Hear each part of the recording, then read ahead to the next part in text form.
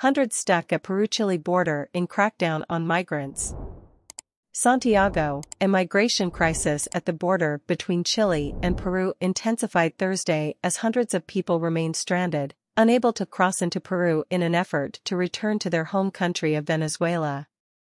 The mostly Venezuelan migrants are seeking to cross into Peru to continue on to their home country, but Peru isn't allowing them to enter because they lack documents.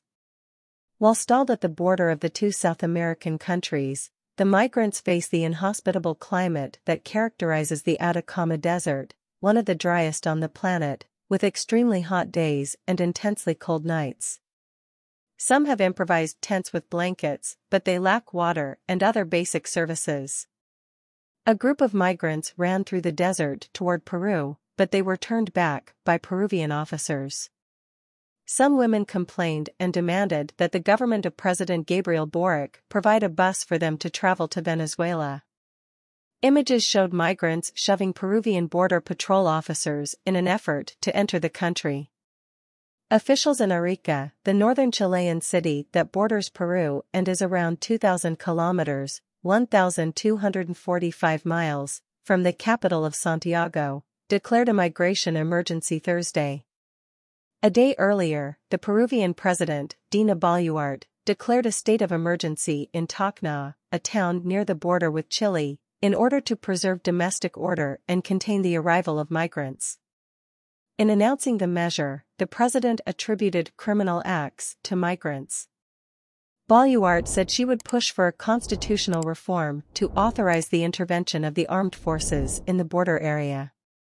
Boric, for his part, already deployed troops to the border in late February to help stop the entry of migrants. Amnesty International urged Peru and Chile to end what it called the militarization of the border. Leaders on both sides are needlessly aggravating the situation, turning it into a humanitarian crisis that increases the risk to the lives and safety of these people, said Erica Guevara Rosas, director of Amnesty International for the Americas.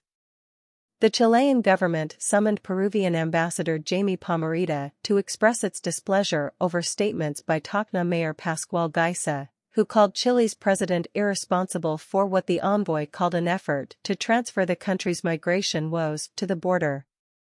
Pomarita did not publicly comment on the meeting. Arica's mayor, Gerardo Espindola, vowed to provide resources to support those in need, particularly children and the elderly. We will act as quickly as this critical situation affecting the people stranded at the border requires, Espindola said.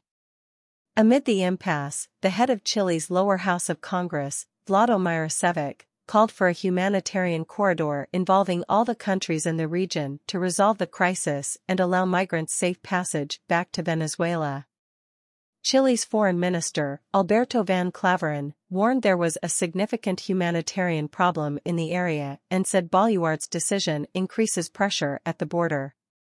The departure of migrants from Chile comes shortly after the National Prosecutor's Office on April 10 called on prosecutors to request preventive detention for anyone caught committing a crime who could not prove their identity.